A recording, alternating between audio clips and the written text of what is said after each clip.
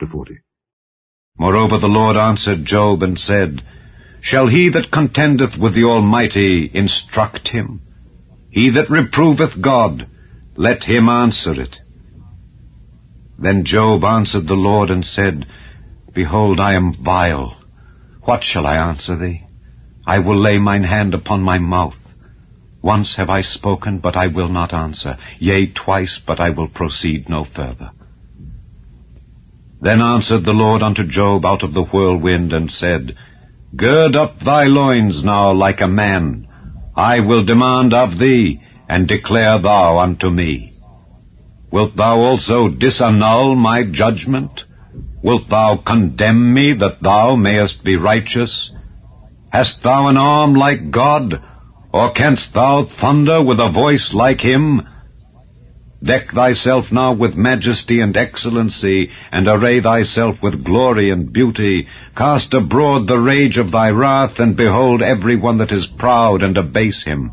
Look on every one that is proud, and bring him low, and tread down the wicked in their place.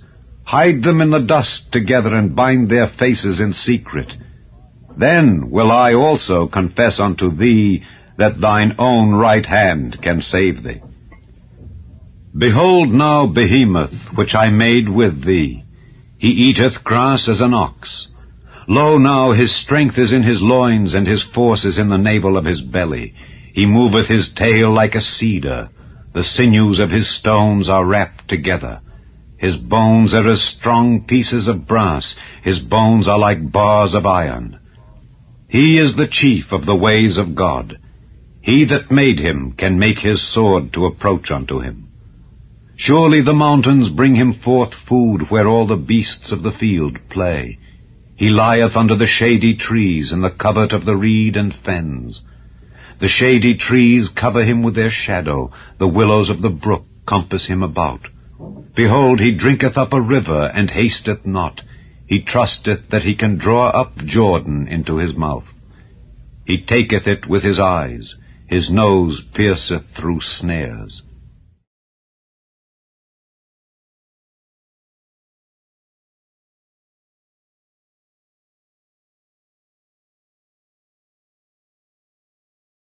Chapter 41. Canst thou draw out Leviathan with an hook, or his tongue with a cord which thou lettest down? Canst thou put an hook into his nose, or bore his jaw through with a thorn? Will he make many supplications unto thee? Will he speak soft words unto thee? Will he make a covenant with thee? Wilt thou take him for a servant forever?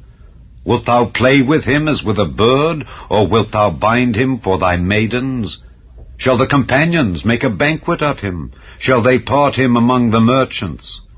Canst thou fill his skin with barbed irons, or his head with fish spears? Lay thine hand upon him. Remember the battle. Do no more. Behold, the hope of him is in vain. Shall not one be cast down even at the sight of him? None is so fierce that dare stir him up. Who then is able to stand before me? Who hath prevented me that I should repay him? Whatsoever is under the whole heaven is mine. I will not conceal his parts, nor his power, nor his comely proportion. Who can discover the face of his garment, or who can come to him with his double bridle? Who can open the doors of his face? His teeth are terrible round about. His scales are his pride, shut up together as with a close seal. One is so near to another that no air can come between them. They are joined one to another. They stick together that they cannot be sundered. By his neesings a light doth shine, and his eyes are like the eyelids of the morning. Out of his mouth go burning lamps, and sparks of fire leap out. Out of his nostrils goeth smoke, as out of a seething pot or cauldron. His breath kindleth coals, and a flame goeth out of his mouth. In his neck remaineth strength, and sorrow is turned into joy before him. The flakes of his flesh are joined together. They are firm in themselves. They cannot be moved. His heart is as firm as a stone, yea, as hard as a piece of the nether millstone. When he raiseth up himself, the mighty are afraid. By reason of breakings they purify themselves. The sword of him that layeth at him cannot hold, the spear, the dart, nor the habergeon.